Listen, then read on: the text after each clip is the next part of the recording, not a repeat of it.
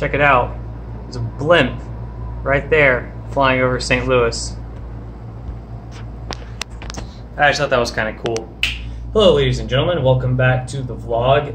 Today's vlog is going to involve flying, however, it's going to be about one theme and one theme only, and that is range. So if you're new to the FPV hobby, range is how far you can go before your quadcopter stops receiving a signal from your transmitter and you have a failsafe. So obviously you want at least in this hobby, you want the longest range possible. And the reason is because when your quadcopter goes out of range of your radio, you will have a failsafe. And the type of drones that FPV pilots fly, which are like acrobatic race drones, they have no return to home.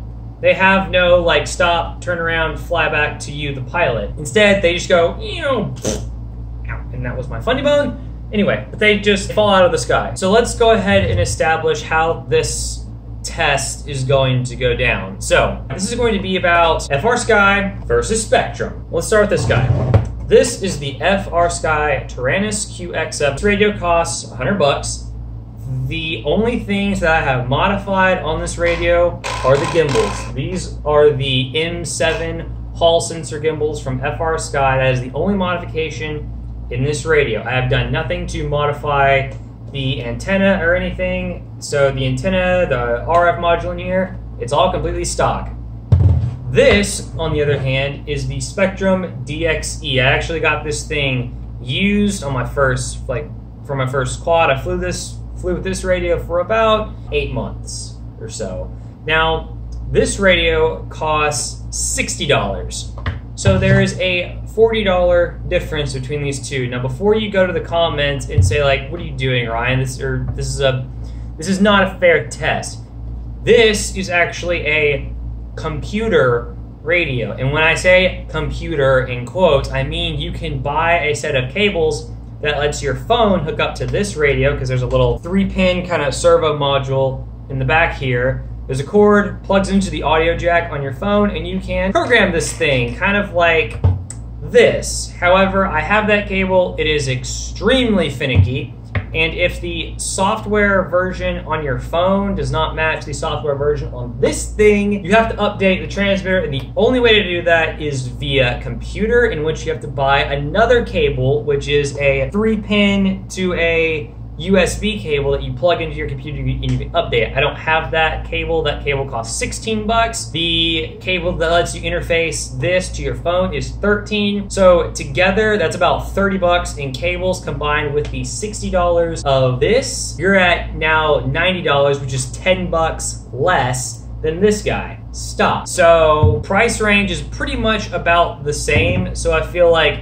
because these two are in a very similar price ranges, and there's only a $10 difference by the time you add everything up, excluding the gimbals. Obviously, I'm not including that in the cost just because that has nothing to do with increasing the range on this radio. I feel like they're pretty comparable, and this is what I have access to. So on the other end, I have two quads. As you can see, these are two Impulserc RC Reverbs. This has a frsky X4r SB receiver, and this one has the Spektrum DSMX race receiver, just the stock one, not the one with telemetry. Both receivers in these aircraft are the exact same price, 25 bucks. So again, same kind of thing, same price range, should be the same performance. I feel like they're comparable. So as we've established, we have two competing manufacturers' budget transmitters right around the same price once you add everything up. Two aircraft with the exact same receiver antenna orientation, the exact same video transmitting antenna orientation, exact same video transmitters outputting at the exact same milliwattage. Now we just need a place to test it. So we're gonna go to the testing grounds, because that is a very perfect world test environment, and then we are going to go to a parking garage, which is a very not so perfect world testing environment. And my batteries are done, so let's get this test underway. All right, so I'm here now at the testing grounds. I'm gonna go ahead and get set up. We're gonna do the Spektrum quad first, then we'll do the frsky quad. Range test take 1 on the Spektrum equipped quad.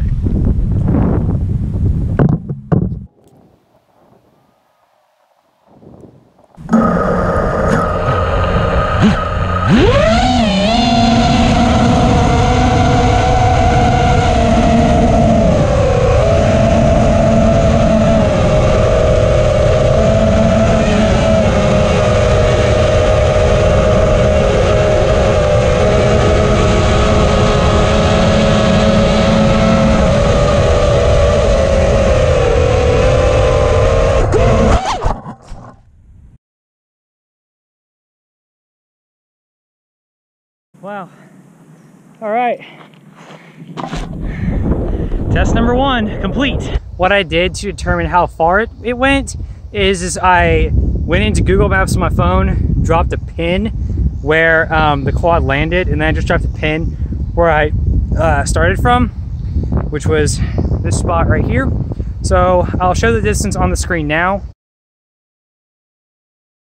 So now I'm gonna get the frsky quad set up, and we're going to do the same thing. All right, this is failsafe test number 2, this time with the frsky system.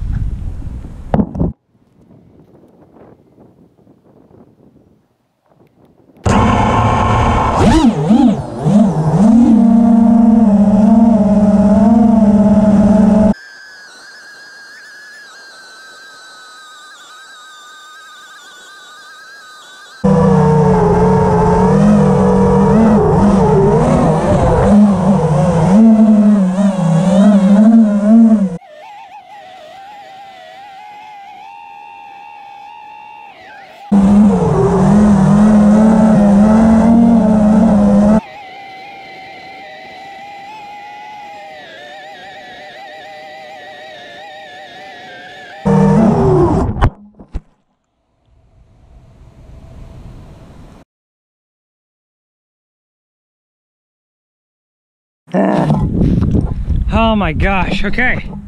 Look where it fail-safed. This is the road on the other side of Central Fields. Oh gosh. Now I'm on top of a small parking garage. I'm going to start from the topmost level and see how far down I can go before I fail-safe. I've got the Spektrum radio and quad here, so we're going to test that first. All right, Spektrum quad, test 1.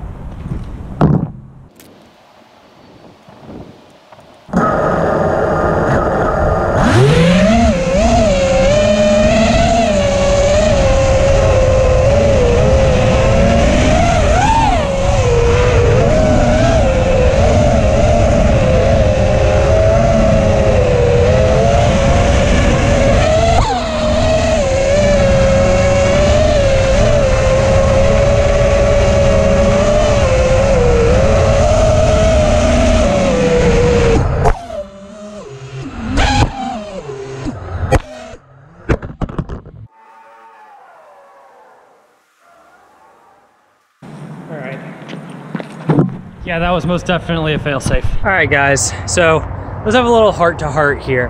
So that test was a bit lackluster, in my opinion. However, when I went to pick this thing up from my car, I noticed it was still on. So this thing had been sitting on for the past like 20 minutes. So I was afraid that that might be skewing the results a little bit. So I went ahead and took 4 of the nickel metal hydride batteries out of the Tyrannus, stuck them in here just because, you know, I want these tests to be fair, and I didn't think, you know, doing a range test after this thing had just been sitting on for the past 20 minutes was very fair. So we're gonna redo the Spektrum test. All right, Spektrum test, take 2.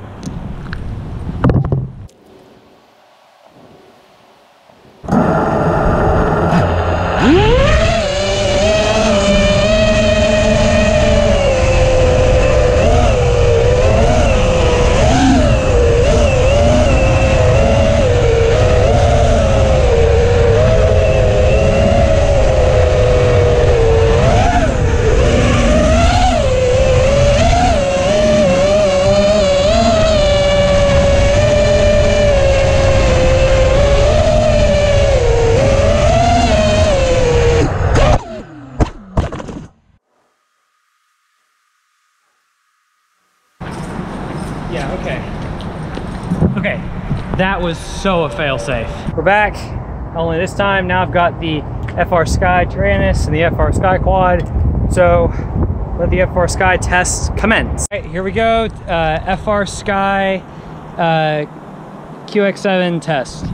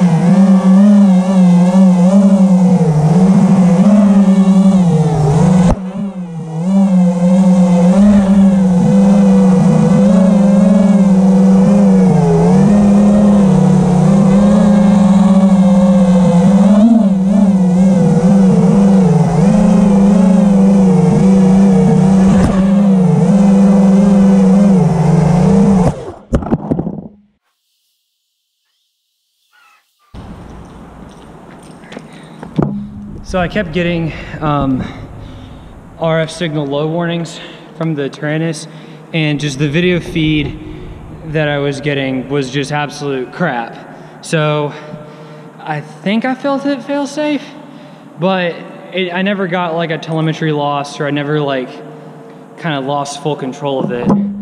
I don't know, maybe the GoPro footage will show the propellers stop, but I don't know, it just didn't feel safe to fly. So I was like, you know what, kill it, and I'll go retrieve it. If this parking lot was deeper, like if it had maybe like another floor to it, then I probably would have fail-safed. So in both instances, the QX7 absolutely crushed the DXE.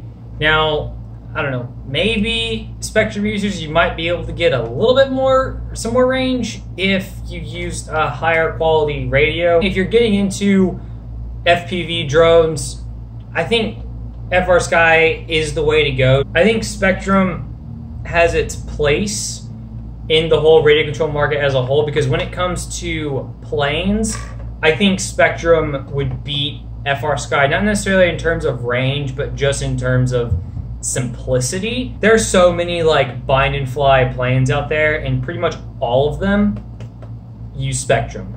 Very few of them use frsky, and most of the information that I've seen online about frsky is stuff related to these guys. So if you have a Spektrum radio, like a more higher quality one than this, and you have a lot of planes and you want to get into quads, then it may be advantageous to use Spektrum for a time. However, if you want to get into FPV drones from a dead start meaning you have nothing, and you want the best radio you can possibly buy for the money, Tyrannus QX7 with the X4r SB receiver. That's $124. It will give you proven, reliable range. That's where I'm going to end the video.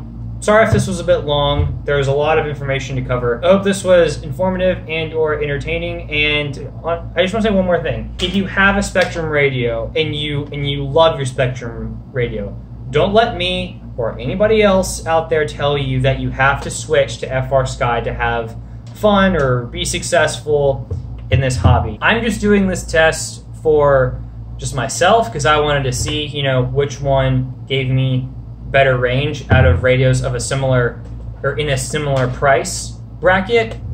but also I just want to help people who are getting started in this hobby make an informed decision.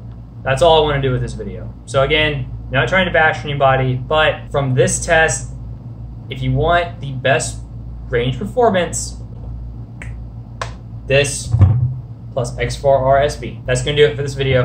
Thank you all very much for watching, and I'll see you in the next one.